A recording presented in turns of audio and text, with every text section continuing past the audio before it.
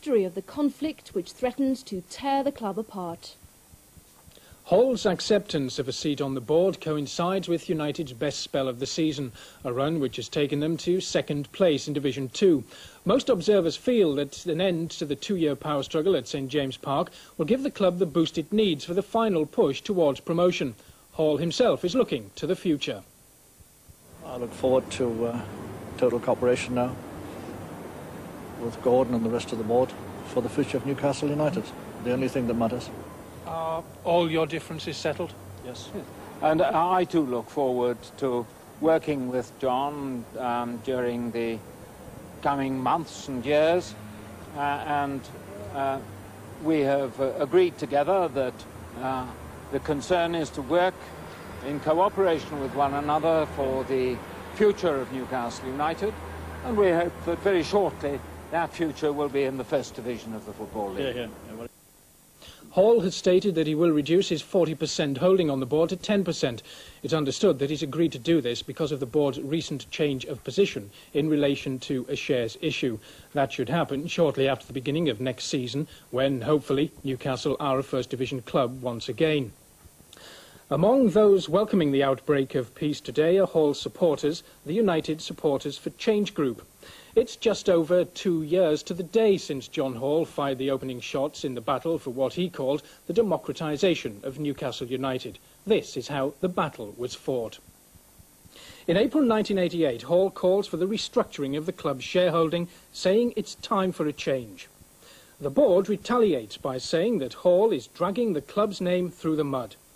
Later in the month, Hall's Magpie Group meet for the first time, amid claims that they're on the way to victory. In June, Stan Seymour stands down as chairman to be replaced by Gordon McKeague.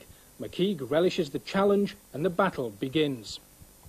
The Magpie Group then reveals a £10 million strategy for the club, a scheme described by McKeague as long on gloss, short on detail. McKeague says nothing short of a £20 million takeover package will be put before shareholders, and he turns down talks with Hall. In September 1988, the power struggle begins in earnest, with the Magpie Group offering £500 for every 50p share. This is doubled to £1,000 later in the month. 2 months later, Hall's biggest coup. Director George Dixon sells his 120 shares to the Magpie Group.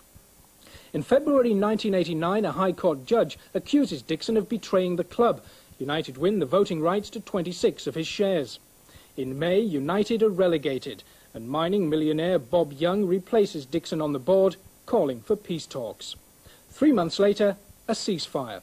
Hall and McKeague open negotiations, but the United Supporters for Change boycott home games. Following extensive talks, Hall and fellow Magpie Group member David Stevenson, the Newcastle Brewery's managing director, are offered places on the board. They turn the offer down. In October, Newcastle produced plans for a share issue. 4 months later, the details are revealed. In March this year, these plans are passed at an extraordinary general meeting with the backing of the Magpie Group. This opens the way for further meetings between the two sides. The peace talks are successful. The rebel supporters call off their boycott.